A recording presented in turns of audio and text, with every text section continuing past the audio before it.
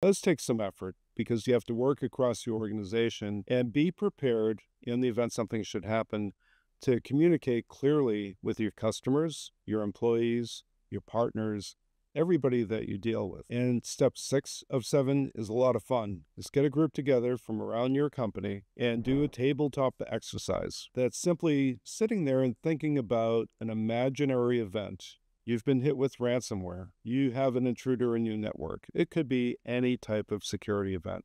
The fun part is you look at how your organization would respond in that imaginary event. And you'll learn a lot. You'll learn what you do well, and you'll see some gaps that you need to address. So the 7th step is a homework exercise for you. Go out and search on the following term, NIST. That's NIST Cybersecurity Framework. That's a framework that can help any organization in any market think through their security strategies